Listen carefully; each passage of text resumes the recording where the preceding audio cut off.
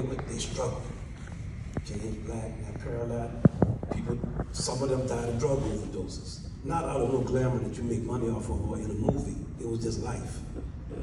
And I had so much respect and love for them, and the fact that they were being that serious in an environment that nobody cared about, that I wanted to be like them. And even to this day, now they all have passed away, I still carry that. I carry the knowledge of just how much they believed in the music for no apparent. Then when I became in high school, when I was 12 or 13, I joined the funk band. Man, we had people at every gig we played. 1,000 people, 1,500 people dancing. I go to my daddy's gigs and I start teasing him. Damn, but look at all these people we got, look at your gig.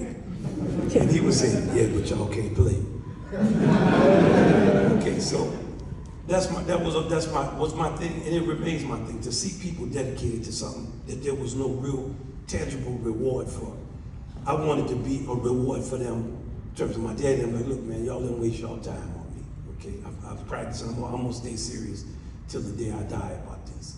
And I hope and pray that I will remain serious and actually become more humble as I get older. And that's what I work on. All right, I just want to put you on the torch in my head. See, I'm before this whole generation. You gotta realize, for us looking at people on the phone was like something I only did on TV, like the Jetsons or something.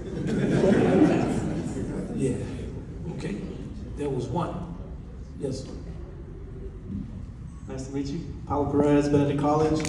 If you went back to when you were playing in your 20s, what is the advice you would give yourself when it comes to playing the trumpet? Be more serious. It's gonna be a long-term battle. Be more serious. When you're serious, be serious. But I was serious, but I could have been more serious. I was very fortunate to come out and play for people, play gigs. When I was in my 20s, I played gigs, I went to jam sessions, I hung out with people, I didn't sleep that much. I felt so blessed to have the chance to actually play on a gig.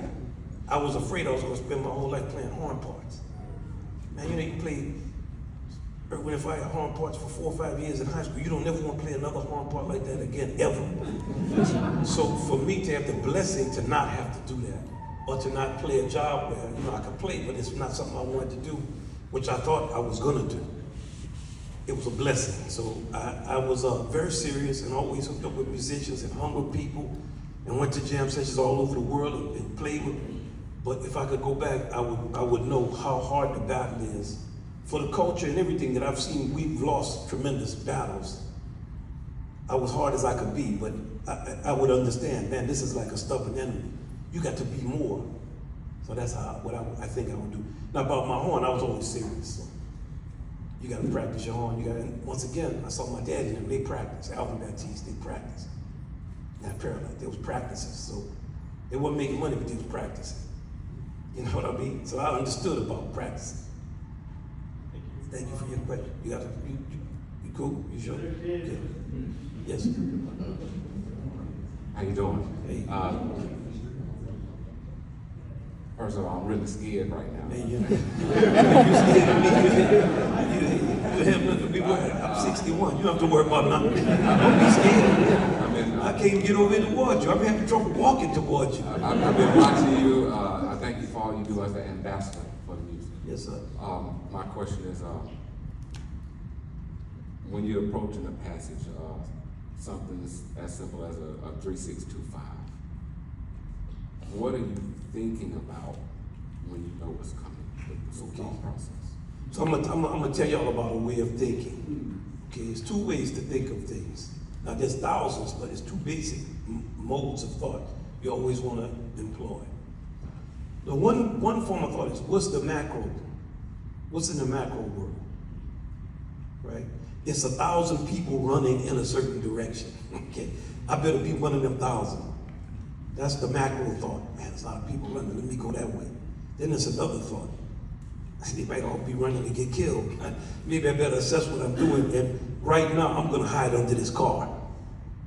See, you assess the big, so you play the 3-6-2-5-1, 2D. First, understand the mechanics of it. It's just the same scale. Okay, on the macro level, where is it going? It's 3, 6, 2, 5, 1, then it's going well. Okay? So if you understand on the macro level, if it's in one key and it's going to another key, Oh, here we go. right? I ain't want to say that. Let's hear it. Okay? On the macro level, you're just in the key of, in the trumpet key of F. You can just play in that key and it's okay. On the micro level, it's each change.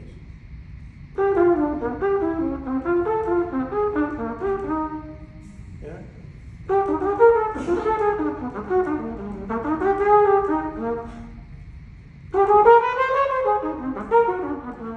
It's also just D to C to F. So it's A, D, G, C, F. Then in the midterm, it's A, D, G, C, F. Okay, so you play every chord. Or you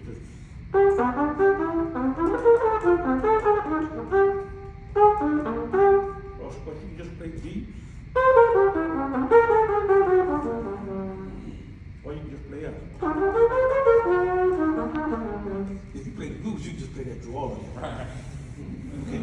So there's many ways to approach it. Now, when you start to get into different keys, it's like it's like a race where you're looking at the kind of, you got obstacles in your way. That's why they call them changes. It's like life. What's the changes stuff you don't know where it is? Damn, I didn't know that was going to happen. I got what? My health now, my heart is, my son did what? My grandma did what? I lost, you know, that's life, it's changes. So the question always is, how do you maintain your equilibrium?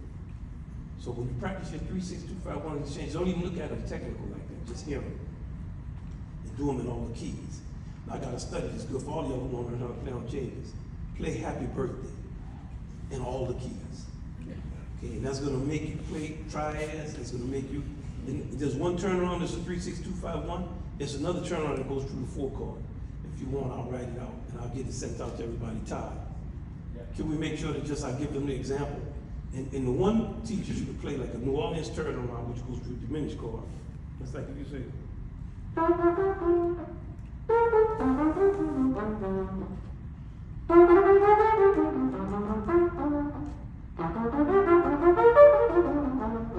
here's the turnaround.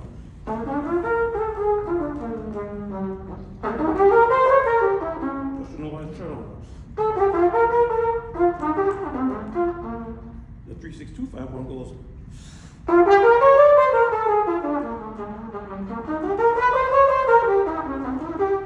Now 3, 6, 2, 5, 1, right?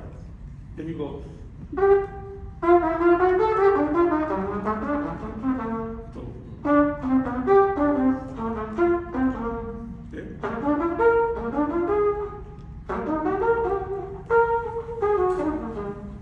So I'll put another one in there. Right?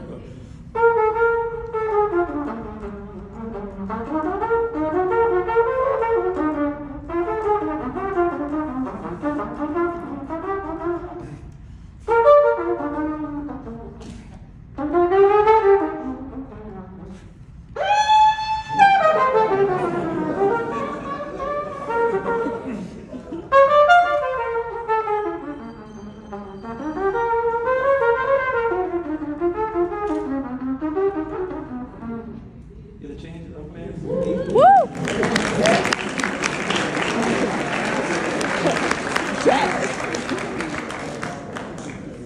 Okay, I'm warming up. It just take me a while. Get these old chops gonna start to loosen up. Nicholas, Oregon, Jackson State University. See that? It's an honor to meet you. My question for you is, do you have any future plans or ideas for fostering and developing the jazz programs at our HBCUs, and what may they be? I mean, I leave that to the directors to do. But I love many of the directors. We knew we're from the same tradition, and I'm a little older than some of them. But we try to provide resources at Jazz Lincoln Center so they can do the job. It's not all one person. Always look at stuff as a lot of people. Man, if you got to do stuff for yourself, you're in trouble because there's a lot of people out here. Always think about other people as an extension of you more than a competition. Our trumpet section, we have a great trumpet player named Marcus Printer. One day, a guy wrote a piece. It required like a real nice solo church trumpet. But man, Marcus, you know, he could play church trumpet much better than me. But they wrote the trumpet part in my part. So when we looked at it, me and Herman Riley was playing drums, he said, man, Marcus, you know. So I said, yeah, Marcus will play better than me. I said, yeah, Marcus, you want to play this solo? He was like, yeah, man, you know, I'll play it. I gave it to Marcus, and the cats in the band started laughing. I'm scared to play the solo. I'll give it to Marcus. And Marcus said, there's 4 of us back here. And if you put all of us together, you got one hell of a trumpet player. And I always kept that kind of as something of how I think it about other musicians. Like, man, if I had a hat that looked good as yours on, you know what I'm saying? What I gotta tap you on that hat, you ain't playing around. You know, so you always look at people as additive. Like, there's a lot of us in this room. There's a lot of band directors in this room. There's a lot of people with information. My job is to give them information or do what I can do. And you're gonna do something. I don't know what you're gonna do. You might be the one who do it. One part of the job. Does that make sense? So that's how I'm looking at it. I see your bed. You sure you're in college? See? Okay. Let's check some ID, Todd. Thank you for your question. How you doing, Mr. Marsalis? How you doing? Good. My name is Deja Wilson. I'm a percussionist, and I attend Norfolk State University. It's great to see you. Good to see you too. Yes. The question I had for you was, what do you believe helped mold you into the musician you are today?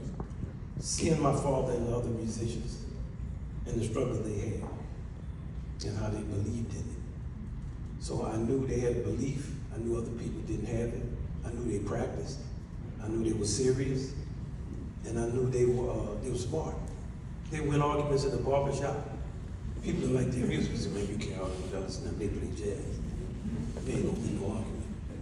So it was just seeing that seriousness. And I can maintain it. I'm serious. So even now, I'm analyzing myself. I need to learn how to play without really warming up. I didn't like my progressions I was playing. I'm always thinking, you know, get better. And it never changed. The beautiful thing about music is you never stop growing if you get serious about it. And because you're serious don't mean you don't joke around. I mean, I can clown and play around, but when does that make sense? I like your vibration too.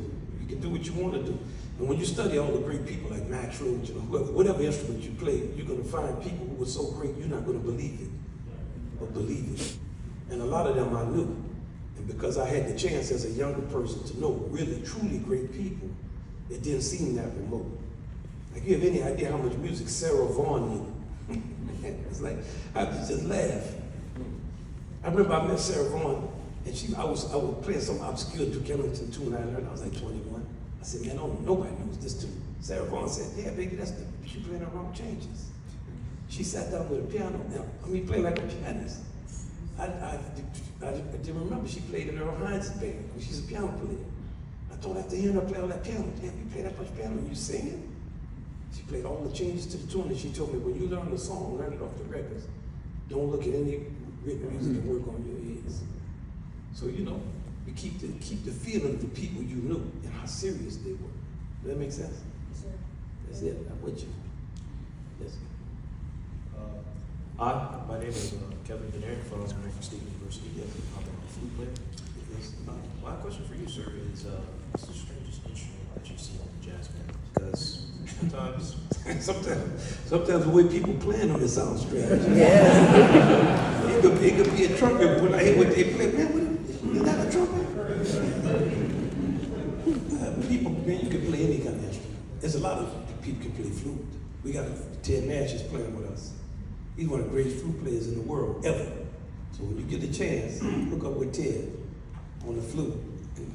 And matter of fact, we were talking last night about Kid Jordan, the saxophone player in New Orleans, put on the first concert of the World Saxophone Quartet. His son, Kent, is a flute player.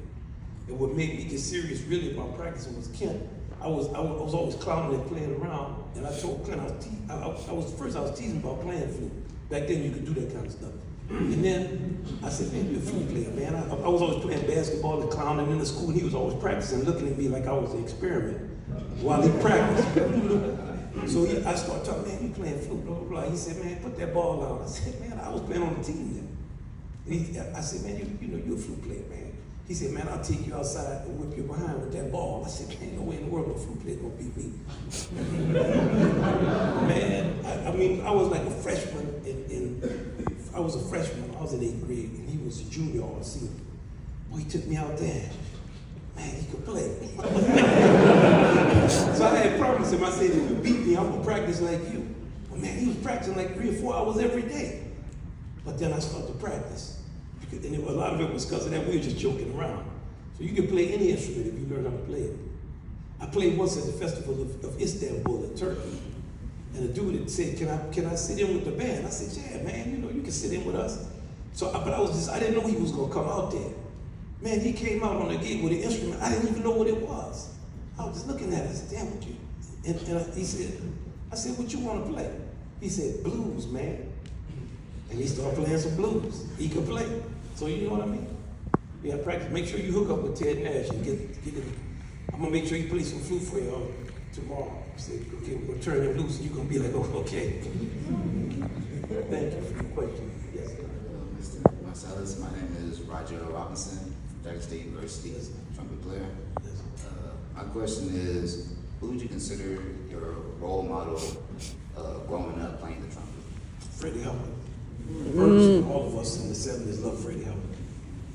Then as I began to know more, I mean, not more like against Freddie, but just more people, the musicians I saw Clark Terry. So I was 12 or 13, I hung with him. So I loved him. I would listen to Miles Davis's records, so of course I loved Miles. Then I knew Blue Mitchell, I hung out with him, so I knew Blue. Sweets Edison was from another generation, but I knew Sweets. So when I'd be around Sweets, he was real funny. And he talked real country, like, hey, baby boy, you know. He flirted with everybody he saw, he was always saying something, so I loved Sweets. But Sweets played a few notes, you know, he didn't play a lot. I was Freddie Hubbard played, Sweets just, I didn't like that kind of music at that time. So then I started, the more people I knew, the more I started to add to what I liked. And then when I came to New York, I met Woody Shaw, so I liked him. And I would listen to his records, and then, you know, like that. There's a lot of younger musicians I like too. Like I love Roy Hargrove, Nicholas Payton, the people who started to come after, Ryan Kaiser, people I play with, I love them. So I hope that answers your question. There are a lot of people, but Freddie was the one everybody would say was like. Yes. Thank you. Yes. Am I supposed to be getting over there? Yeah. No, just standing there, I'm sorry. All right, so I'm back again with another question. Oh man, come on. Come on, man, don't do this kind of stuff. You know better than this, man. All right, for sure. So when it comes to the biggest moment in your life, whether it be gig or whatever it may be, and you're on the stage, what are you looking for in a drummer? Like, what are you looking for? What are you feeling for? Because I'm a percussionist, so I'm asking this for all the drummers out there. What I want from a drummer is not to ask 2 questions in a row.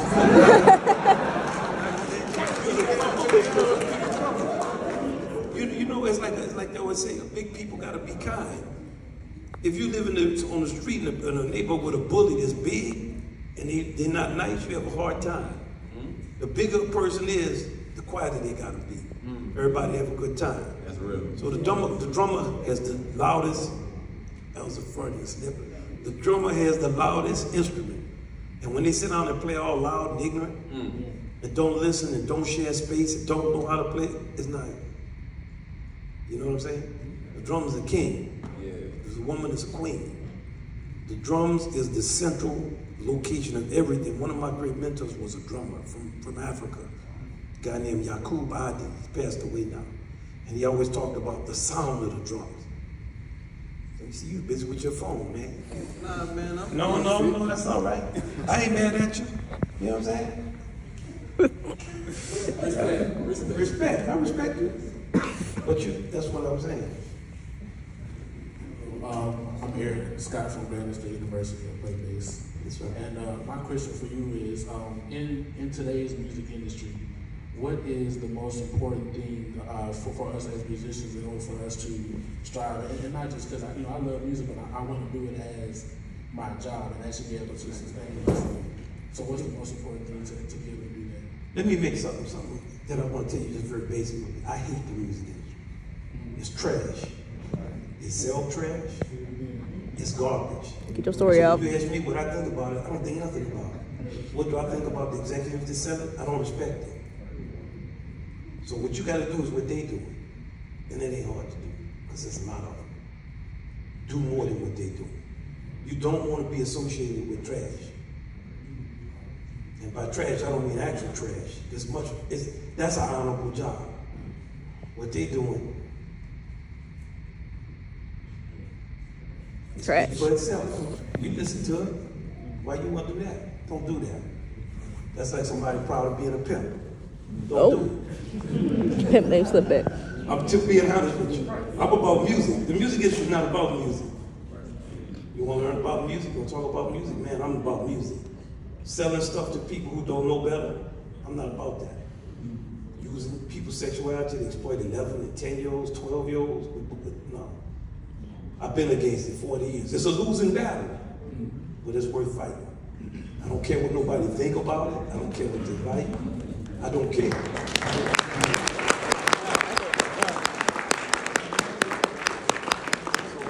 Real nigga. If it ain't about music, it's some social commentary you got, you grew up a certain way, man, I'm sorry. You know what happened to you? Everybody's a victim now. We all victims of something. But learn how to play music is a different proposition. Yes, sir. Good afternoon, I'm Xavier Edwards, a junior music ed major from Jackson State. My question is, how do you make the learning process equitable for young students and those who aren't privy to jazz beforehand? If you want to know something, go after it to get it. This country, man, it's easy to get information. I'm still learning. I even get on YouTube, and I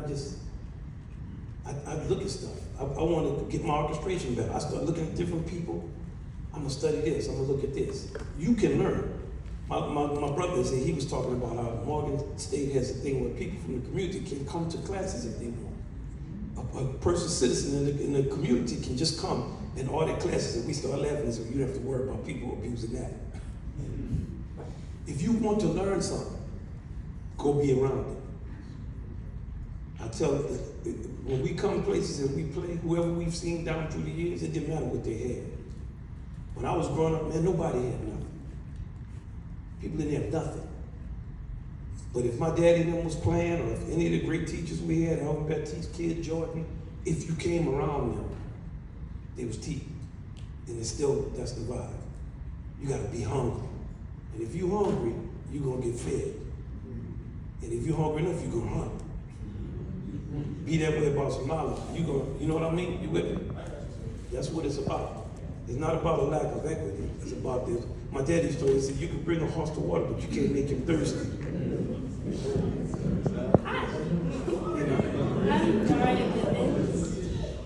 I'm Daria Bivens. I'm a trombonist at Grambling State University. My mama went to Grambling, so I automatically like you. Wow. Yes, indeed. Come on, man. What you Grambling? What you laughing about? You laughing at Grambling?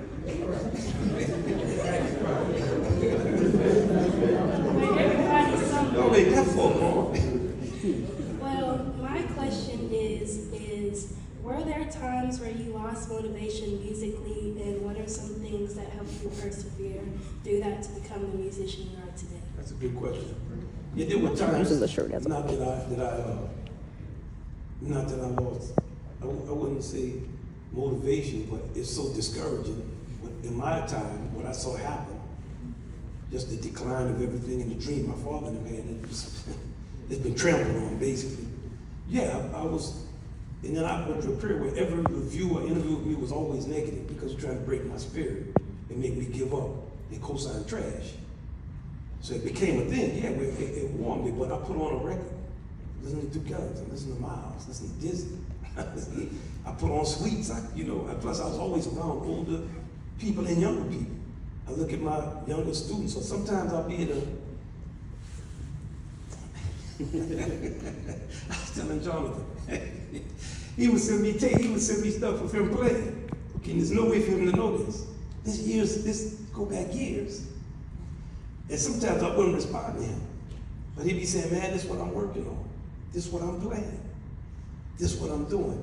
I put on this thing.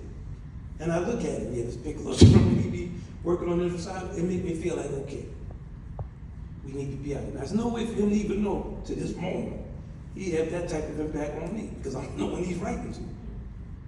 But I'm getting it, and I'm looking at it, and I see what he's doing, and I see what his struggles is, and I see how serious he is. So even though he's much younger than me, and even though I get the publicity or whatever, still I'm looking at him thinking, and it reminded me how I was when I was hungry like that, and I was serious about it. He put on a concert for me, like, man, check this out. You know, I'm playing this. What you think about this?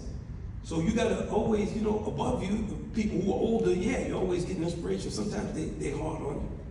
When you look at the younger people, they always give you some inspiration, the ones that are serious. So that's what I think, you know. Teach some people, and you be taught. Always be in that cycle. Yeah, I think for all of y'all, always teach somebody. When you teaching younger people than you, they're gonna teach you a lot. Does that make sense? Thank you. You're on that trombone. We got a lot of good trombone players here. We got the great Elliot Mason. We got Vincent Gardner. And we got Chris Crenshaw. That's three. That's a murderer's row right there. You can go to him and say, hey, don't be a stranger. Yes. Good afternoon, Mr. Marsalis. My name is Marquis Henderson, junior music education student, North Carolina A&T.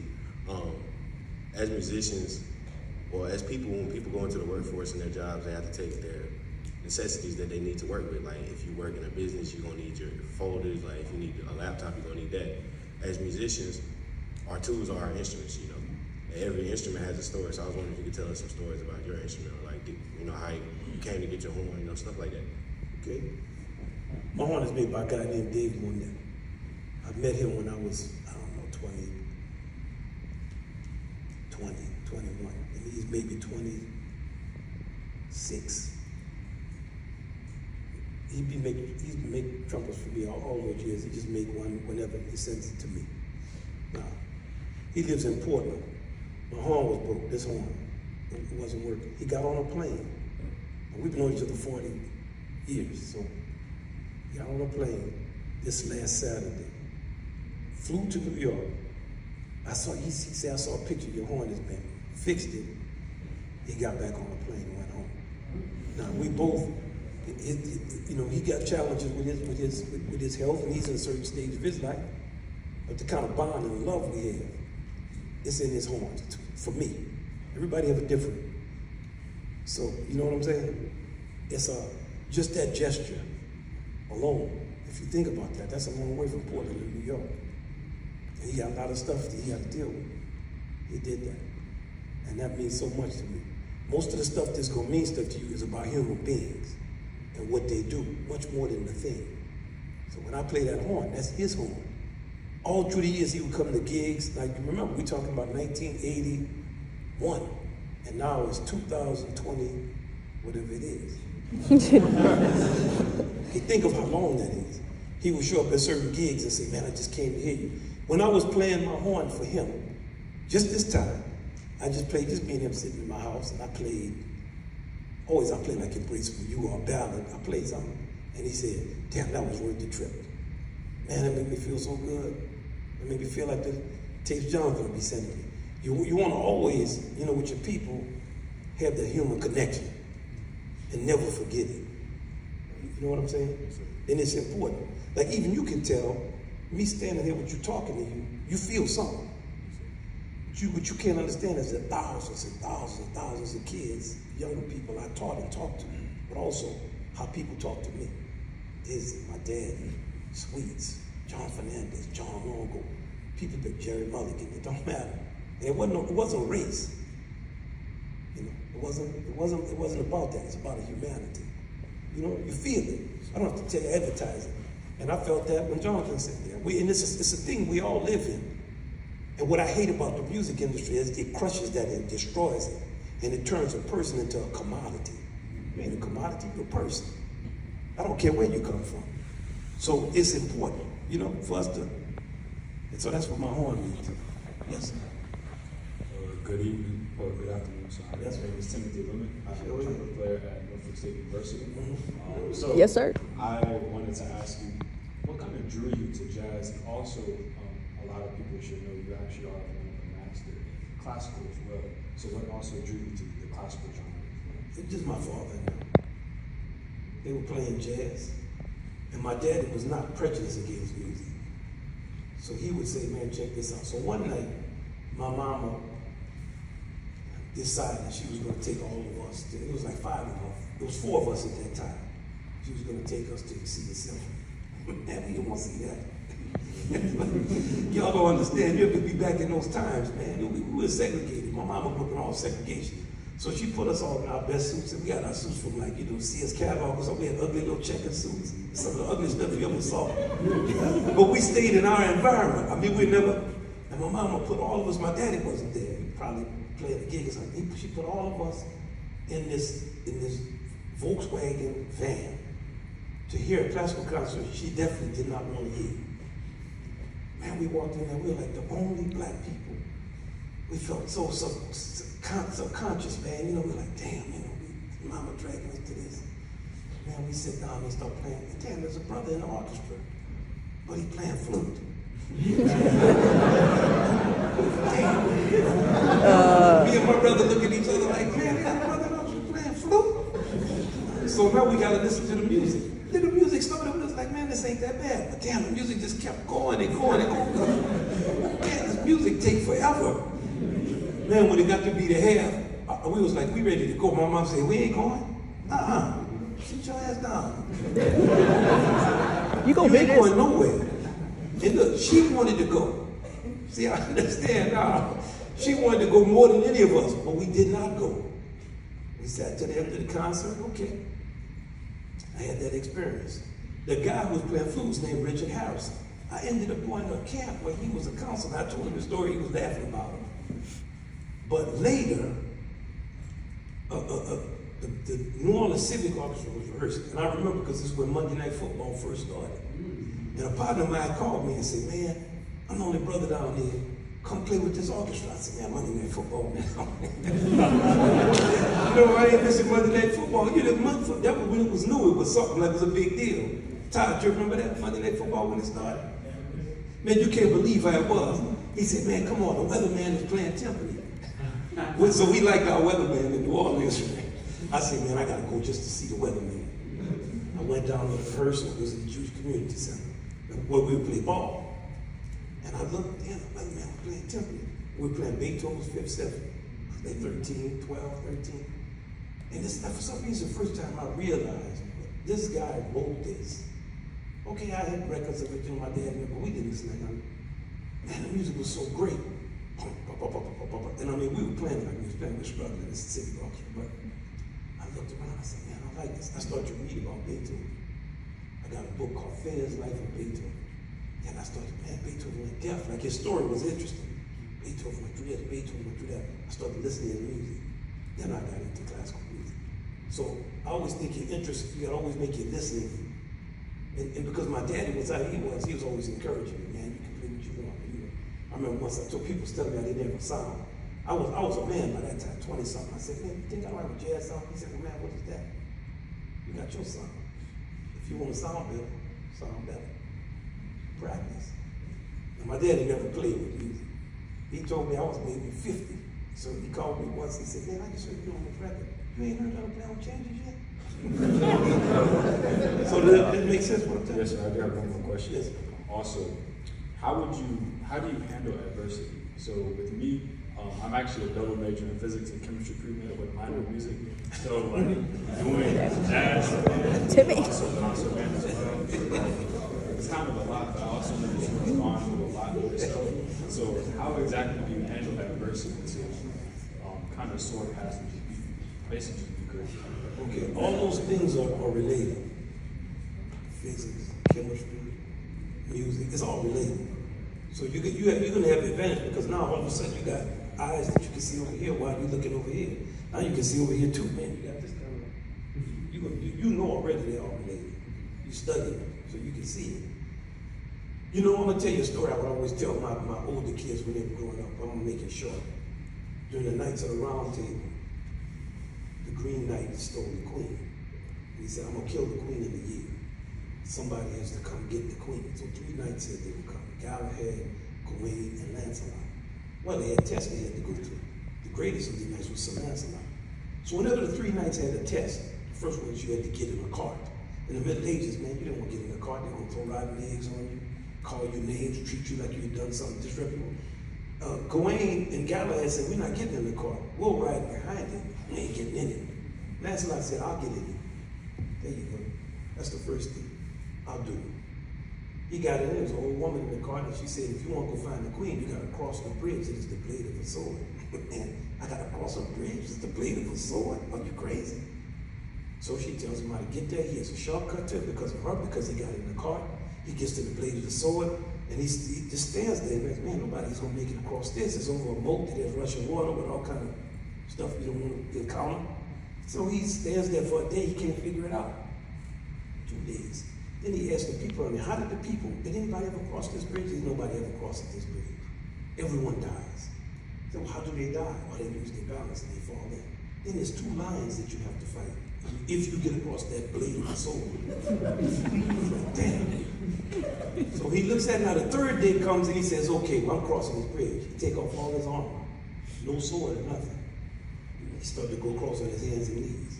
Man, of course, he gets all cut up. But when he gets close to the edge, it's not lions, it's dogs. And because they never saw a person, they get scared and run. Now I'll tell you who the Green Knight is. The Green Knight cuts his own head off before he fights you, and then he puts his head back on. So you look at him like, I'm not gonna win this. When he finally got there, the Green Knight said, okay, you made it. How did you figure out the riddle of the bridge? He said, I didn't have to worry about getting cut. This is about being cut. It's like a fight. Everybody thinks they're throwing punches. You're gonna take punches. If you say I'm gonna run around my block, you're gonna be tired after 1 block. Man, if you say I'm running to California, you ain't gonna be tired after a block. You're gonna at least get to St. Louis when you say, I might not make it to California. Does that make sense? Thank you, sir. Hey, my name is Carson Matthews Tuba from North Carolina A&T. I love that too. Yes, sir. My question for you is, if your dad didn't play an important factor in your influences, what you decided to play, what do you think you would be? What do you think you would be? Probably, probably something academic. I mean, I like to do stuff. I understood the kind of value of intelligence because people in my neighborhood would always say, man, ask this dude. And I was one of the smallest ones. Ask this dude, man. This dude kind of level-headed. What you think, bro? I mean, if you're 9 or 10 and people 13 or 14 asking you questions, you think there's a value to intelligence. Or we'd be playing ball, I could always kind of figure out stuff, so maybe that kind of stuff. So it's important always for y'all to understand, even though it's undermined, there's a value to intelligence. And that's what I would have done. I mean, it wouldn't have been jazz, man. I wouldn't have encountered it. Like, none of my friends ever said the name of a single jazz musician the whole time I grew up. Never the single name of anybody. I'd be saying, man, y'all know about so-and-so? They'd be like, yeah, bro. Yeah. Yes. Yes, sir. Good afternoon, Mr. Marsalis. My name is Stefan Altman Jr. I'm a senior music education major at Lee Grambling State University. Oh, say it again. Lee Grambling State University, the place where everybody is somebody. Okay, I'm not rooting for nobody. Don't come in here with all of that. I'm a trombonist. My question, I have 2 questions actually. In a few words, how would you describe the vision and legacy you will leave behind for future musicians to have a greater love and passion for music? I don't really think about that, you don't know what you're gonna leave behind. You don't, and you can't control that. You just gotta, you might be the legacy I leave behind. I don't know. I have no way of knowing. My second question would be, what are some words of encouragement you would give an aspiring professional musician while continuing their course to success? This is a struggle. I met Ella Fitzgerald one time on the stage at Carnegie Hall, 1987. Because she sounds so much so girlish, you think she's like a girl. She's not. So I go over to her to hug her and say, of course, I'm Miss Fitzgerald. I'm Wynton Marsalis. Before I get my name out, she goes, I know who you are. She said, I know what you're trying to do. This is going to be very difficult for you, baby. So I'm waiting for her to smile or something. I I looked at her, yes ma'am. She said, good luck. Then I hugged her, kissed her on her cheek. She patted me on my back. When I walked away, she looked at me and so I think, you know, do this. This is a great profession. Music is great. To touch the music, to play with people. Marcus Prendergast and I had breakfast this morning because Ryan Kaiser, our lead trumpet player, is ill and can't make this concert. Marcus and I at 7:30, we talking, and we both. I mean, we see each other every night. Man. We played 25 years, 27 years in the same trumpet section. And we were saying at this stage how great it was to play together. How much of a blessing and an honor it was to play the music. How much love we have for each other. And how the band, the feeling in the band is like that, even through COVID and all of this. When we sit on that bandstand, man, it's a vibe. Like, hey, even tomorrow when we sit up there, we got two members that we didn't know will come in at the last minute. I saw the great Mike Rodriguez. Mikey came in. I remember Mikey in the class when he was a kid. I said, Mikey, can you play All Heart from a Portrait of Ella Fitzgerald? He said, I'm here for you, baby. It don't matter. I'm going to play whatever we play. So you know what I'm saying? It's like, when you get, this is a blessing to play this. So what I tell people is, this is a struggle, and it's a blessing. So you can't get one without the other. You know what I mean? You with me? Okay. Yes. How you doing, Mr. Marsalis? My name is Joseph Biacom. I'm piano. I play piano at Norfolk State University. Right. We share the same birthday, by the Boy, way. you lined up. They did a good job on your line. Yes, sir. Get it, JoJo. You see that line? Yeah, you got a good line. I'll let them know you said that. Yeah, they wasn't playing. We share the same birthday, by the way. See that? Yeah, see, I hope it don't bring you bad luck. You never know. Recently, I heard a quote that said, the more you learn about your instrument, the less you understand it. And with all of the chords, scales, inversions, feels, genres, with so much there is to learn and to practice, how do you maintain all of these things without losing another aspect when you add more layers of music? If that makes sense. Oh, you know, the elephant got a trumpet. That's how you don't lose it. What's the purpose of our instrument? We're a herald instrument. I always mess with saxophones and say trumpet in the Bible. There's a saxophone in there? But I'm just joking and messing with them. You just once again go back to what I was saying about macro and micro thoughts. Think about it in this way. We're just other people out here. Man, I don't know, there's 7.8 billion people. We just two people. We make a statement as trumpet players of all the people who play trumpet. People who can't play, people who are great, younger people who are, it doesn't matter, we trumpet players. So all of us together represent one trumpet. That's a macro thought. Therefore, it's not up to you to be the only trumpet. You're a trumpet player. You work on your stuff and you keep getting better. You don't have to play everything, you're gonna play what you play. Clark Terry could play. I once asked the great Sweet Edison, how did he feel about being in the trumpet section with Buck Clayton? Because all the ladies like Buck Clayton in the 1930s. Okay, because Buck had green eyes and he was good looking and handsome. Ooh, Buck, Sweets, they did, oh, Sweets, okay. Yeah, you know. He said, every night I had the greatest concert in the world. Thanks to that man right there, Buck Clayton. He was a gentleman, and he played some of the most beautiful trumpet. And when those times were over, I missed the sound of Buck Clayton. See what he was telling me? He was teaching me. Buck Clayton. I met Buck Clayton one time. I was playing a gig, and I had on a lime green suit and white shoes. Man, but it was clean though. You know,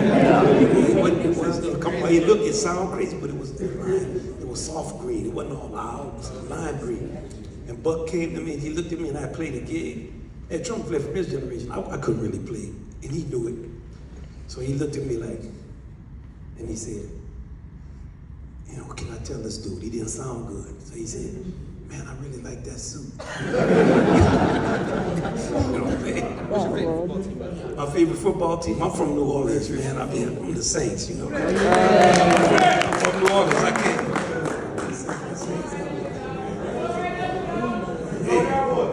Oh no! What? up in here talking that, man. We still got time to go. I don't want to even hear none of that stuff.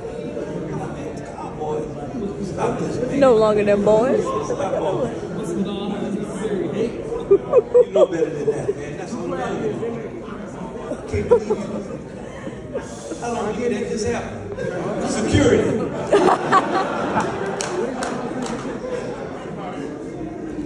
Security!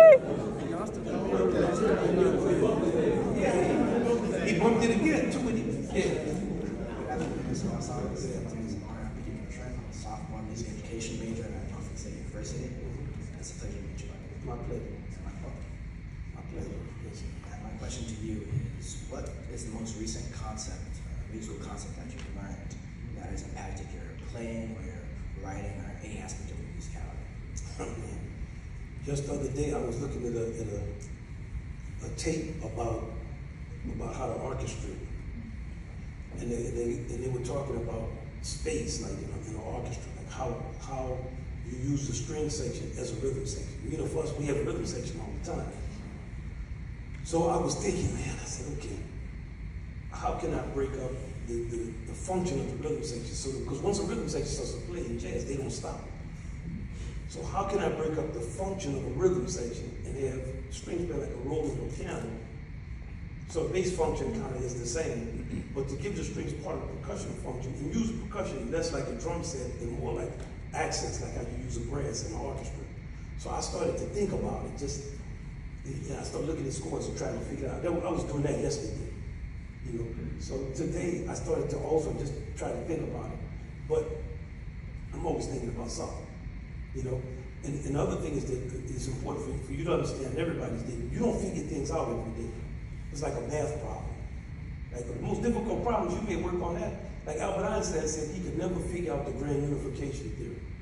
The Nobel Prize was awarded to 3 scientists, 3 physicists, just this last year for them figuring out what quantum entanglement was, and they figured the universe is situational.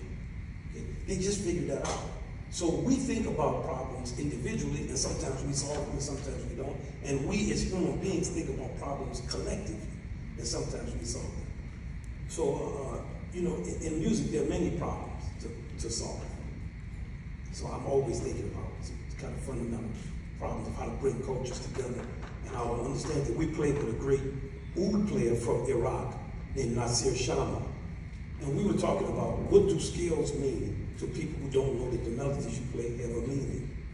Like if I listen to some music from another culture and I don't know what the melodies mean, so to me it sounds like scales they play. But to them, it's their culture, so they know what the music is. I don't know if that makes sense to me. I listen to flamenco music, it sounds like just running up and down scales. They're not. Those are melodies they play. But they're not melodies in the sense of our culture. Another thing I learned from our bassist, Carlos Enriquez, when he was a kid, I was telling him, man, the problem with Latin music is they only have one chord. He said, do you know what any drum is playing, man? You can have three drummers playing through a whole track, then you can put a bunch of chord changes in there? That's stupid. Right? Now he was 15. So of course I had to play it off like I had thought of it. Yeah, I was thinking that. So you know, there are always problems that you start to think about and you solve as you go along. But you work on stuff every day. Maybe it take you 10 years to figure out one thing.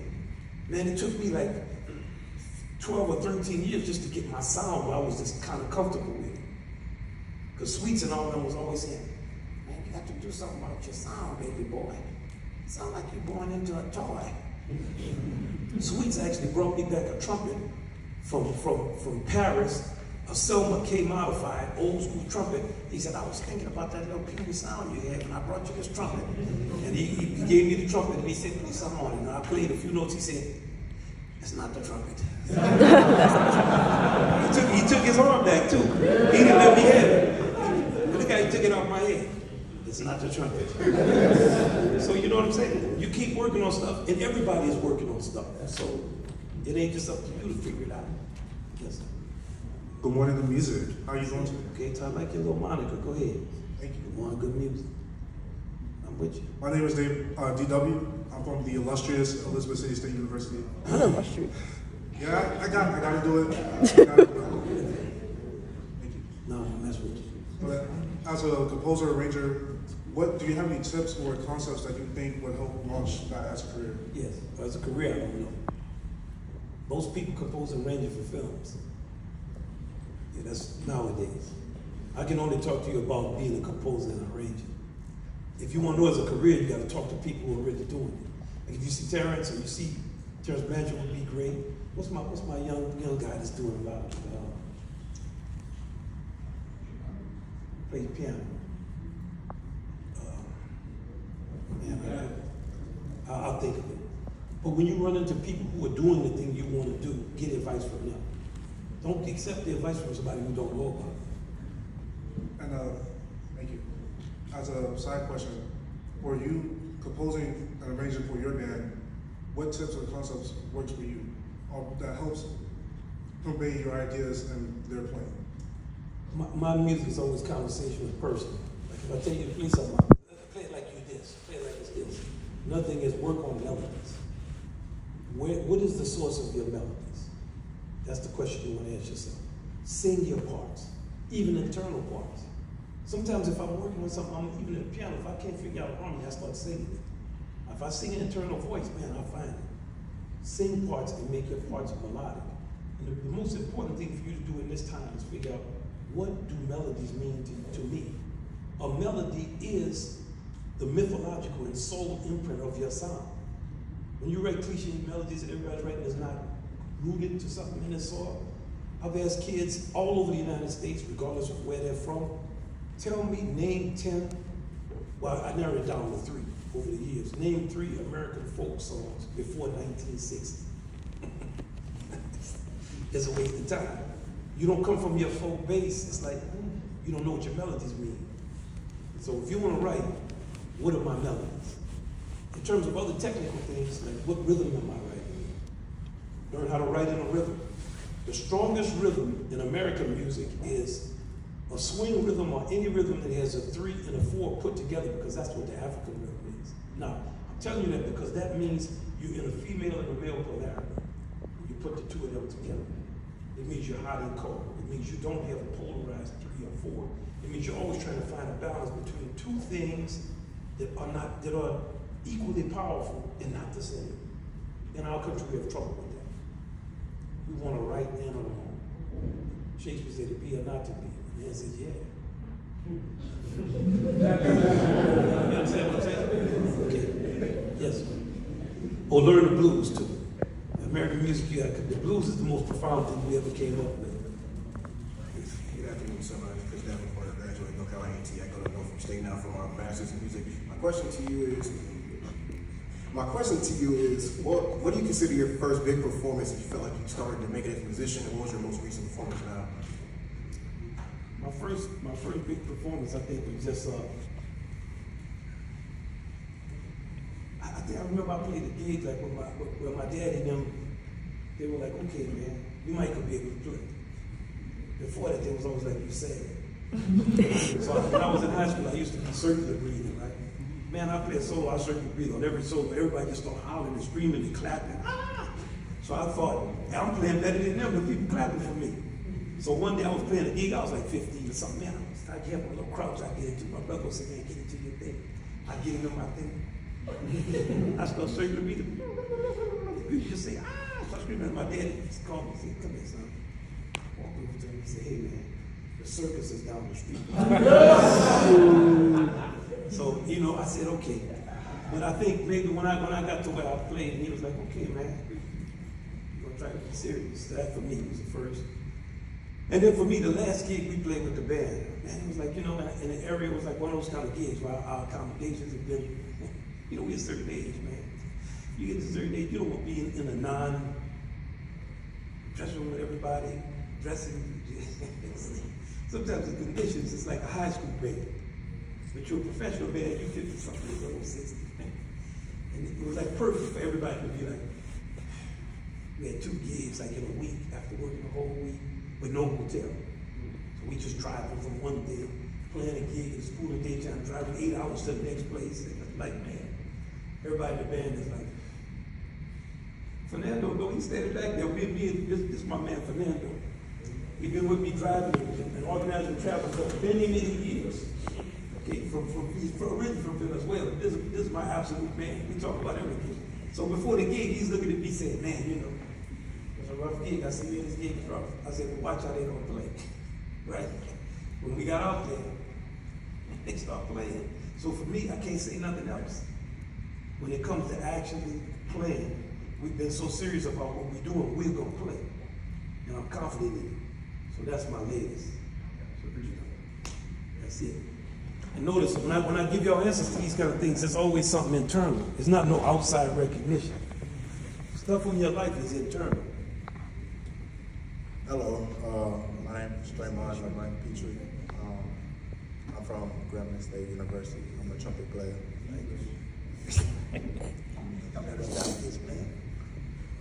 What advice or tips do you have for a musician that is new to the jazz culture and want to improvise? Like, what goes through your mind while you play, and how do you play what you hear or see? Okay, first, don't read your question like that.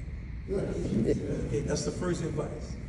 Just tell me, like, you're gonna say, hey, man, what is this? That's jazz. You know what jazz is? It's like you tell me something, okay, I understand it. If you gotta go wait a second, do that. That's jazz. All that things. Now, you said about hearing, right? Yeah. You gotta listen to be able to hear. It's like learning a language. Am I gonna learn Italian if I don't listen to it? In the higher quality you listen to, the higher quality you're playing. It's just like talking. If you listen to a lot of ignorant talking, when you talk, you're gonna be ignorant. It's just what it is. It don't mean you are ignorant. It means you are listening to a lot of ignorant talking. Therefore, you are ignorant. That's why you gotta watch hanging with people. So playing is the same way. Always make the quality of music you listen to higher. Now there's a school of thought that ain't no such thing as a difference in quality. Man, there's a difference in quality in everything. If I make you some grits, you're gonna say, damn, this grits nasty. You ain't gonna say, man, it's just grits, it's all the same. I'm gonna say that because I'm making sad grits. You are gonna say, these grits don't taste good. Now, if I can get you to eat nasty grits and think it's good, man, I'm doing all right. They've been doing that in the food industry for years. How can we take meat out of these hamburgers and still sell it to these people? You see what I'm saying? Now, y'all have to understand that this is what goes on. How can I take education out of educating you, but still get my system going? How can I take government out of government and still get you boosted? There's a reality to it. There's a reality to it. And listen, when you get in the type of system, and the world is in this type of system. America ain't, don't think that you go other places and everybody, oh, this, people are struggling all over the world. What is the reality of something? How can I live in the actuality and spend your life figuring out what that actuality is? Does that make sense? You could hear, man. You have no problem hearing, but you gotta try to hear. If you spend all your time looking at chord changes like you was looking at them notes, ED, you ain't never gonna play. I'll guarantee you that. If you go get a bunch of scales and chords, you will never be able to play. You're gonna be sad your whole life. If you just put all that aside and listen to it and imitate it, like how you learn how to speak, you're gonna be able to play. That might take you 2 years, 3. I told you it took me 10 years, 12 years just to get my sound what it was like. It takes time. These things are difficult, some of them. And when you're in a generation and time when nobody is doing it, it's even harder. And like how some people tell you, in my day, I ain't never said that because my day was sad. It's been a struggle. So you know what I mean? That makes sense? I don't want you reading your stuff like that. You go to ground, man, come on. Yes, sir. My name is Mr. Augustine. I'm from Montgomery, New York. I attend New York State University. Behold. Behold. Mount Vernon, y'all got good basketball teams in Mount Vernon. I seen y'all.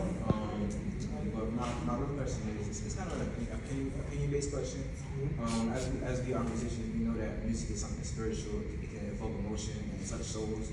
And I was, my first half of my question, I wanted to ask, in your opinion, what do you think is like the spiritual significance of music on like people and to you, how it's been in your life? I mean, you learn how to speak your language through music. How you know the difference between Martin Luther King can speak and I read it? Anybody can read it. They ain't gonna sound like him. There's a reason for that. John Coltrane played the saxophone. He don't sound like he's telling you something. Most of what you have to communicate to people is not words. I'm telling you words, but you're getting another communication. And I can't say that importance to me. Man, I was telling my daughter this morning, I said, let's listen to Elvin Jones, the great Elvin Jones played with John Coltrane. Man, I go to Elvin's house all the time, early in the morning, sit up with Elvin and stuff. I ain't gonna tell you what he told me, but his plan says it, right? The spirituality. If you strive for that, it's like you strive as a human being. So now let's say, for example, I told some younger guys the other night, they was talking about how hard they was. I said, man, what about not that? Don't address this man like that. And what about addressing people with some respect and some love? Oh man, no, what about it? And what about it? We're so far away now. Guns, killing everybody, saying people ain't nothing, calling ourselves names, and we're so far away from reality. We're living in a psychotic bubble of a dream world. It's like a nightmare. And it's real because y'all live in it. But you know how you gain weight a certain way, you don't know you're getting fatter. Sometimes the mirror hits you a certain way and you turn up. You got to get in the way you want to be to see yourself. But then you say, man, I'm greasy. Then you start forgetting about it. Okay, spirituality is the key to everything in life. The all is all. The spirit is all. There's nothing outside of the spirit. That's not a religion. That's what it is. There is only spirit. Now think about it. And the last thing I'm going to say about it. If I look at you, and I can see, your features, it tells me it's you. But if I look at your skeleton, man, maybe I know it's you if I go from a size. Now, let me say I'm looking at your lungs. Do I know that's your lung? Your heart? I don't know. Now I'm looking at your blood vessels. Do I know that those blood vessels belong to you? Now I'm looking at your cells. Do I know those are your cells? Now where's spirit? Spirit is deeper inside and around than that. There's no difference between me and you. It's too existential a concept for people to understand, even though they do understand it. How you know they understand it? Let a tragedy happen. All of a sudden, people work together instantaneously. People just go right to the spirit. But when it's not a tragedy, we'll get around to the spirit another time. So music conveys spirit, and it can also convey not spirit. Try to listen to music that are not products. That's my advice for you. Thank you, sir. You with me? All right. Good afternoon, Mr. Marsalis. How are you? How you doing? Doing good. My name is Dakari Holder. I play alto sax for Benedict College. So my question is... I like alto. You look like alto play. I like it. I would have guessed that. I like that. Thank you, sir. So my question is, this is for the horn players. So for those who aspire to want to attain better sound quality, better tone quality in their instrument, what's the best advice you can give them? Listen to people with good sounds and imitate them. There you go. I had a teacher a long time ago. They wanted me to change my embouchure to play down. I was like, man, I don't want to play down. Everybody who can play plays like this. So he said, no, you got to play down. I gave him the mouthpiece. That's okay. Then I went home. I put a record of Red Clay, and I put Miles Davis Kind of Blue, and I looked at those two records, and I looked at Miles' embouchure. I looked at Fred Hubbard. I said. And then when I saw the teacher, he said, you've been working on that embouchure? I said, yeah, I'm working on it. You know what I'm saying? Yes, sir. Thank you. And I know you can play. I like your vibe. But you make sure you hook up with Sherman. Don't leave Sherman to the dash. Get with them. Get with them. While you're up there, you know what I mean? Go up to him, rap to him. Say, Sherman, help me with my sound. Talk to him. Yes. How you doing? My name is Marcus. I'm from the college of trombone. Okay. And my question is, after having so much success and winning so many awards, what keeps you from being complacent? What kept on motivating you? Did you have the mindset of I want more? Or there ain't no more. I used to always tell my daughter, I'd be holding her hand, I'd be joking with her, she was baby, and I'd be like, it's the greatest in the world right here. I can hold your hand, that's good. That's it. I want my daddy to respect me. Clark Terry, I had a lot of experiences that I would never talk about. I'll tell you a story about me and Jerry Mulligan. And I'm playing with Jerry Mulligan. They called me to play the Newport Jazz Festival. I'm 18. And you want to go out to? to play in Seattle with Jerry Mulligan. Oh, yeah, man, I'll go out to Seattle. So when I see Jerry, he tall.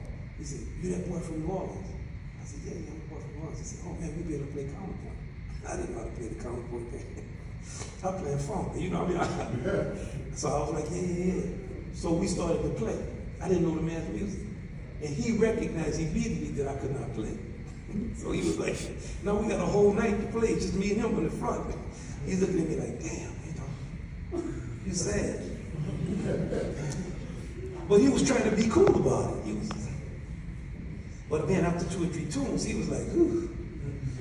And he would start wondering, does this guy think he can play? And the thought was going on in his mind.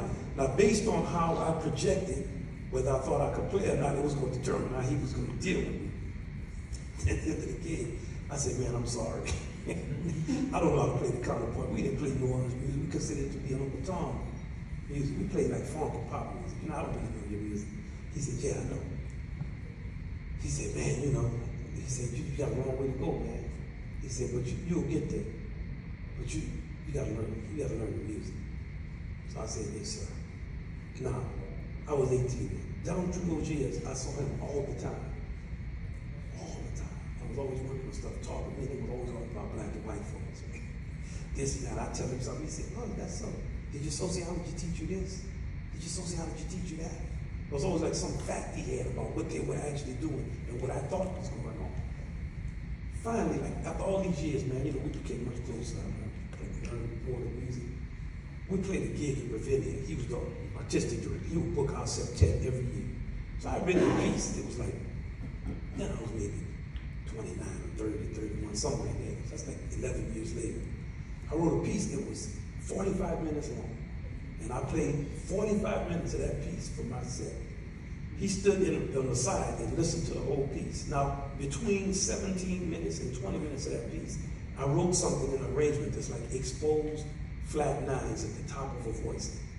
It's like a flat nine, really distant, but for some reason it sounded good in that passage. Now, his age, and I'm sure he had to be in his mid-60s, then late 60s maybe. When I was walking off the stage, he looked at me and he said, flat nines at the top of a voice. Damn, you have a lot of balls. Okay, so I thought to myself, this guy is booking this festival. He stood listening to 45 minutes of us playing. And he could tell in between 17 and 20 minutes, it was a passage that had flat nines at the top of a voice. So it's always that type of engagement with stuff. And that's how I'm thinking. That's a reward for me. You win some award, nobody can hurt your record. I won a Grammy. The next year I voted for Grammys. Man, I didn't know nobody's music. Who am I vote for? You gave me a form with 250,000 records on it. I'm gonna vote for who I heard of. That don't mean nothing. It's fake, like the rest of the music. It's fraudulent. After that, I didn't think nothing about it. People can't listen to all that music. It's okay, you won something, great. When you win the respect of people, somebody like Jerry Mulligan, treat you like that kind of way, that's you won something. You see? You see what's going on? Does that make sense? Yes, sir. That's what I'm talking about. Yes. Good afternoon, sir. Hope you're doing well. I am. My name is Deshaun Threeds. I'm a saxophonist at Norfolk State University. I have 2 questions. How did you develop your sound, and how do you put yourself through the instrument? That's a good question. That's a good question, man. You know, first, it's technically your sound. I like how you organized it. Technically, your sound is based on what type of saxophone you play? Tenor? You got a deep voice for it. So you're on the right instrument. Yeah. So, I was saying, I hope you don't play alto. You read it out here. Okay. Technically, you got your sound. That's like doing long tones. What I try to do with my long tone, my practice is get the biggest sound at the softest volume. I try to play soft, but big. Every day I try to do it like a meditation. And I want to hold each note for like a minute. And I want to relax my shoulders, relax my throat, make sure I'm using the air in the right way, and I want to concentrate on the air. And I want that air to just be relaxed. And I want to feel that air glow through the horn. And then I want to do a meditation on it. You see, now when you do the meditation on it, that's when you work on your sound. And what I'm doing when I'm meditating on it is, I want to say, what do I want my sound to feel like? Now, you reach it in the dark, man, for the first 5 or 6 years of doing it. But then when you get to that 7th, 8th, 9th, 10th year of it, damn, all of a sudden, you start to, remember we was talking about solving math problems or solving problems. Sometimes you take 30 years to figure a problem. You have to think in longer, for your sound, think in longer spans of time. One thing I'm gonna tell you is you always have your sound. I'll guarantee you, if I hear you play right now, you got your sound. So when you do your practicing, and whenever you touch your horn, always ask yourself, how can I get closer to my own sound? And those thousands of repetitions is gonna help you. Like when I was growing up, my mama used to always tell me, boy, you better bow your head before you eat that food. Boy, you better bow your head. So I was, you know, I don't even believe in the God that y'all praying to. And she said, I don't care what you believe. Somebody arrogant as you, just the fact of bowing your head 3 times a day is gonna help you. You see? So it's the gestures, it's the everyday things you do, those habits, every day. Every time you touch your horn, my sound, my sound, my sound, my sound. Man, your sound will improve. That makes sense? So you got the long tone, you can sound the softest volume every day, 15, 20 minutes. A minute, open your sound up, relax. Then you got your sound, spiritual, meditation. How do I want my sound to feel? Then every time you touch your horn, first thing on your mind, my sound. Your sound is your card. It's my business card. You got a deep voice, so you already have to make your tone sound like that voice. How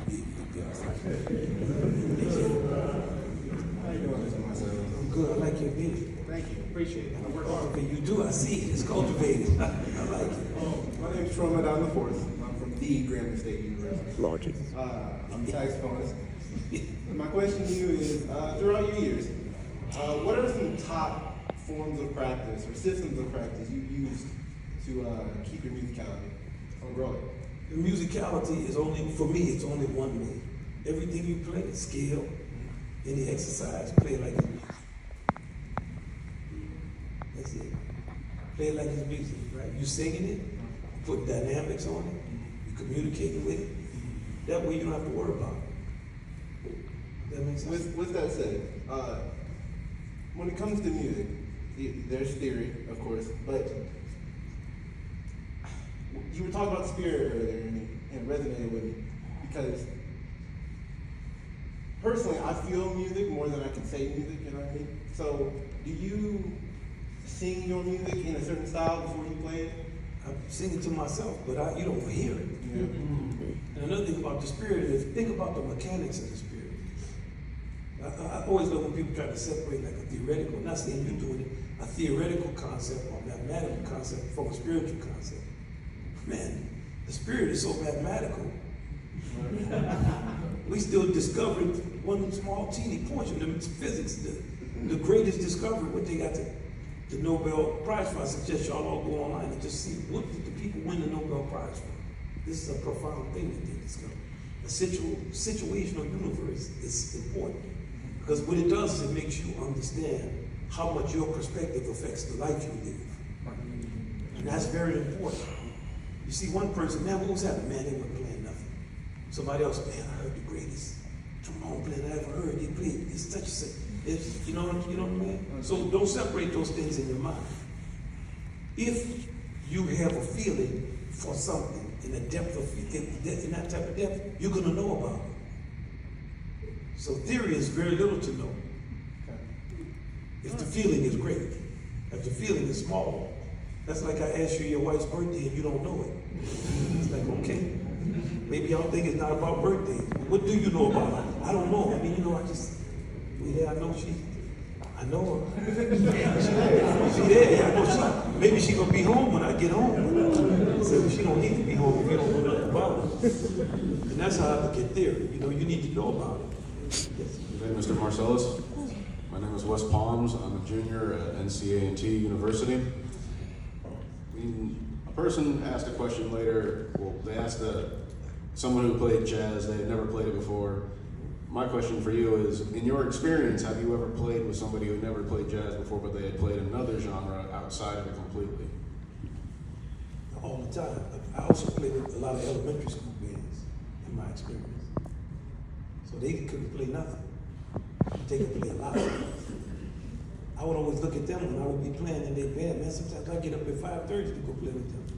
And I would look at my little trumpet and I'd be saying, damn, I wish I could play like them. Because they playing something, you know what I'm saying? It's like, man, they boom, I start trying to play like them. They'd be like, well, where are you from? I said, I'm from New Orleans. Well, how long have you been playing? Oh, 50 years? So that's like how I try to look at it. Well, I'll try to word this as best I can.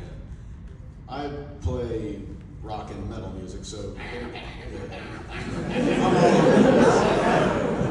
music theory and dynamics to me are just don't worry about that. My question for that was, in your years of experience, when all these genres of music were coming around from the 70s and the 80s, was there ever a point in time that you thought that I could maybe take something from those genres and put it into your music?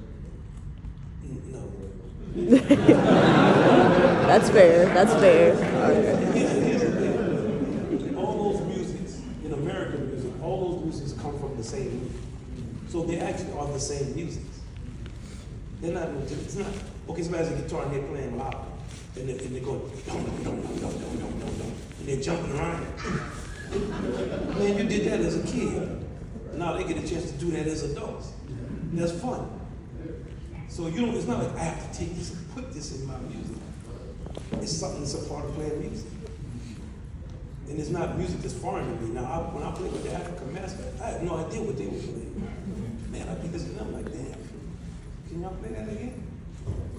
So, our musics are all connected. Heavy metal, rock, whatever the names are.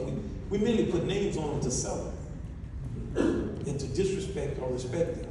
Or disrespect or respect people. Jazz, of course, being connected to America, black people and white people, it suffers the most because it's a very intelligent music that comes from the historical identity of people who were slaves and disrespected. So all you can do is disrespect it. That's what it is. Now, music that they disrespect themselves, we love that. That's not a mistake. That's how it is. Okay, but for me as a musician, I listen to some music, people have a good time they playing. Yeah. But also I'm a trumpet player, so I don't like electronic music because that takes you away from the trumpet. And when you start to commit suicide on your own instrument, man, you play on some loud guitars and stuff, they don't hear a trumpet. The trumpet is like a little toy in your hand. They just turn it up and it's loud. The trumpet, you blowing, your lips falling off, and they just don't worry about that. So that's just me, though. I mean, and I don't put my prejudices on other younger people. I'm always telling them, hey, discover your own, do your own, have your own. I got my own. Do your thing.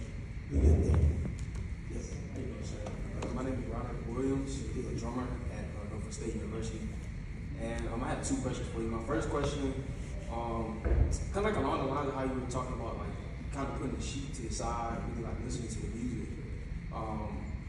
When it comes to like learning jazz music and the art of jazz, like how do you go about knowing you're learning and listening to the right thing? Because there can be so many different variations. Listen to that lineage, right? You know the drum lineage. Get online, learn the lineage. You get so many classes of great drummers. Start with Baby Dodds, Papa Joe Jones, Max Roach, Mark Blakey, Elvin Jones. Know these people's history. And know all the drummers, white, black, it doesn't matter. Buddy Rich, man, last week I was just looking at Buddy Rich's interviews he did before he died when he was defending jazz. He'd be defending the music, you know what I'm saying? He was almost alone defending the music in the 1980s. He was like, no, the music is this. So, learn the lineage. Then when you start investigating it, man, there's more information available now than ever. I wish I could have been growing up 12 or 13 in this era. Man, you know what I'm saying? And you're going to start to figure it out. And listen to the records. Oh, they talking about so-and-so. Let me listen to this record. Verify stuff for yourself. Oh, but the man told me, nah, you the man. You figure it out. Or Blakey, I'm telling you, a good place to start in between mine and the traditional music, a good place to start is listen to Papa Joe Jones and Philly Joe Jones. So those two people, Joe Jones, is easy to remember. Papa Joe and Philly Joe. And then Max Roach is the genius of them. Max, you know, Max he's intense. And my second question is obviously like you've reached a level in your career, in your life, is living like you're great, you know what I'm saying? And I don't know about that. Well, my dad's passed away, so he can't tell me. Damn, what's wrong with you? like how do you go about like let's say like you're touring around the world doing something, you may miss something on a family level or relationship level. Obviously, you have to sacrifice something to get to the level you're at. Like, how do you deal with balancing that out? I never balanced it. This is what this is what I'm doing. Now, with my daughters here, you know, my kids, my sons, I'm with y'all. But I'm doing this. Come, I'm gonna go to your stuff, and I ain't gonna be like somebody who's there every day. And I always tell them, you know how many people sacrifice to put me in a position to represent this? Man, a lot of people sacrifice for me to represent this music and to be in the position. I'm with y'all, but y'all gotta be with me. Yes. That's the nature of this go round in life. And it is sacrifice. Yeah, I don't, you know, and I'm afraid to fly, so I drive. Me and Fernando we've been on some long trips. We've been out there, we know each other real well. We're 24, 26, 18, 12, 11-hour drives to a gig. But it's a blessing. So I accept you gotta sacrifice. That's life. You know what I mean? It's the nature of stuff. Appreciate it. Yes, I'm with you. Yes, sir. Hi, how you doing? How you doing? I'm all right. My name is Will Polk. I'm from Grambling State University. I'm a saxophonist. And so I'm a beginner, very sax player. This jazz is new to me. So Shreveport, Louisiana. Oh, go ahead, Shreve. So you know we New Orleans and Shreveport. You know we don't. Yeah. Okay. I'm just making sure you know it before you ask your question. Even at this age, I still tribal. I still got my tribal. So being around, you know, that style, I'm trying to, you know, like Lamont said, the whole beginner into jazz. My director describes it as the barnyard sound. So what's your advice for developing that style feel? It's like you develop anything. Just keep repeating it. You know, somebody learn a dance step. They get their mirror up and they get up in there and they just on the corner. And they work it out. We be going to dance and people be laughing at the people who are on the floor. See, man, you're on the wall. Don't say nothing about nobody on the floor. Get on the floor. And you're going to develop it. Like, you're going to figure out, and I'm going to tell you it's going to be better than you telling yourself. Open up your sound, listen to great baritone players, Aaron Carney, Joe Temperley. We're going to play a piece with the baritone tomorrow night. Paul Metzeler play. When you see Paul, get with him. Ask him some questions, write the answer down. Get your 5 most important questions you want to ask him. Ask Paul, say, hey man, I'm a bari player. Can you tell me this? I'm gonna tell you what I did with great musicians for centuries, man. I still call people if I'm working on something. Call them and say, Papa, this is what I'm playing. Can you show me what I should do right here, man? Listen to this. You know? So get used to asking people. On your sound, that's pretty good. Chickens and all the cows and everything. Hello. Yes. I see you. It's a real personal question. I just want to know what your favorite song is and why. My favorite song? Man, you know. For me, it's a lot of songs. I think for a song, probably for a song, general song for everybody, I think Amazing Grace. It's just a general song for me. Just because of the story of the song and how it sounds like everything in the early music. For spiritual, I like Soon I Will Be Done with the Troubles in This World. Yes, I love that song. For jazz, I love Mood Indigo. And then a lot of other stuff.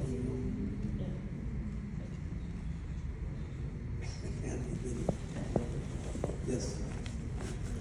Hey, Mr. Marsalis. First off, it's a pleasure. Honor to meet you here in person and everything. My name is Greg Coleman, senior meteorology student from A&T. Meteorology. Take off. I'm a very sax player as well. That's the right instrument to be a meteorologist. That's nothing. That's nothing.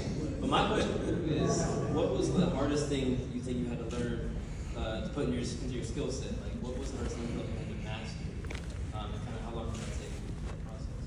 You're listening to other people, and it didn't take long. It just took me to stop thinking I was the only one playing. I remember one night at a gig, I was maybe 22. I thought, man, this is kind of boring, you know. This is how I spent my life playing, it's boring. And then I started to ask myself, can I remember what people played? And I couldn't.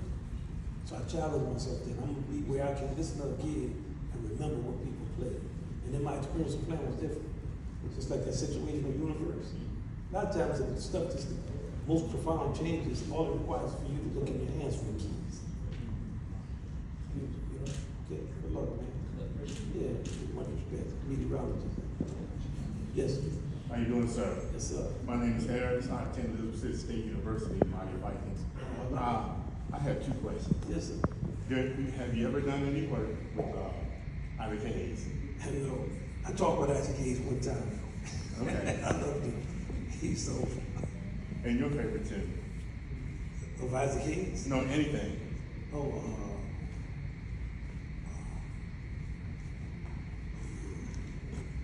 I'm gonna give you another one.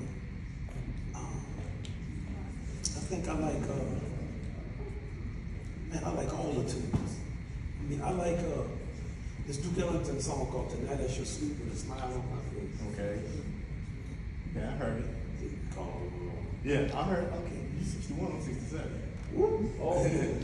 You see how he did me? You see, that's what happened. He said, hold on, youngster.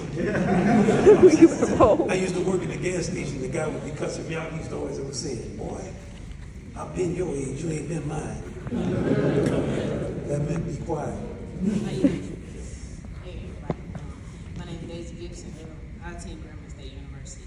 I play first trumpet, contraband, and lead trumpet for jazz. It's my first time. I've really been in jazz band for like about a month. Nervous. I just need some words of wisdom because I'm not gonna say I'm intimidated because I'm not intimidated.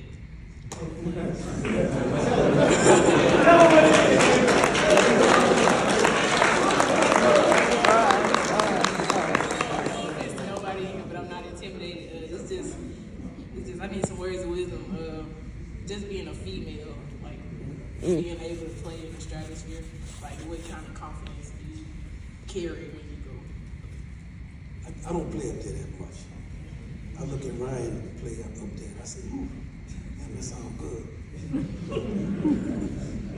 I think first, I don't think you should, if you up there, it don't matter whether you're female or not. You up there.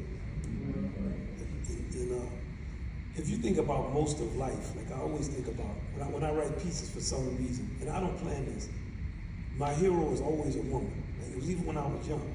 And I don't know why I started to notice it. And the last piece I wrote, the hero was Fannie Lou Hamer. So I always have somebody, and I think about like what they carry. You know what I mean? They carry it. And Solomon Northup has a book called, is it 14 Years a Slave? What's the 12? It's a book called 12 Years a Slave. If you read that book, don't look at the movie, read the book. If you read the book, Solomon Northup said when he came to the South, he said the first thing they shocked him was how much work the woman was doing. He said, man, there was some women that chopped more wood than any of us. We was like, damn, this is what women are doing out here? And I always like that moment in the book because before all the book is like what happened and what happened. But then as observation, it's one of his first observations about the condition of being enslaved when he wasn't, was this division of labor. So I don't want you to think about that. It don't matter what you are when you start playing the trumpet. Especially a high G don't care. An A, you know what you hit? They ain't saying, well, it's a woman, let's make sure they just, so, and I think also you're gonna be nervous. Nervousness is a part of doing stuff in public. And it's also a part of when you take something serious, you get nervous. And you have to embrace the nervousness and face it and realize that it's natural. For you, it's natural. Some people don't get nervous. For them, that's natural. And you're gonna face it. I'm nervous on a plane, you know. I never have been able to get over that. Damn, I'm nervous. You know what I'm saying? You know what I'm saying? I get on a plane, I can philosophize. But once I get on that plane,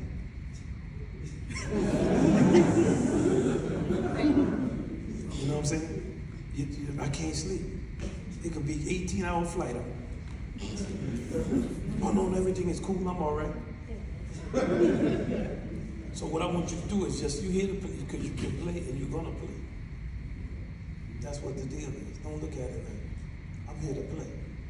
And when you start playing, your plan speak for you. And if you gotta improve in your playing like everybody does, you're gonna improve.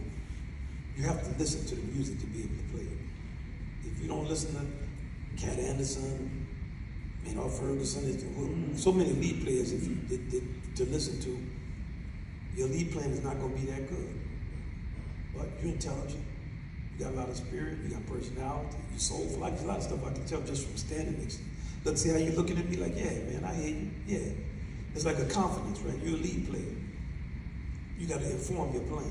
For all the others playing, no matter how sad what your plan is, it doesn't matter because you're here to learn and to get better. And getting better and learning is a part of the natural evolution of life. And just do this, you know, and you already, a lot of what you need, you got. But that other part, you got to get. And it's going to be listening to it, you know what I'm saying? Good luck. We ain't going to be hard on you. I'm going to be hard with the other judges. But when I'm hard on younger people, it's never destructive. Like my thing is, yes, I'm gonna tell you something that's true, but it's not to cut you down and make you feel you shouldn't be doing something.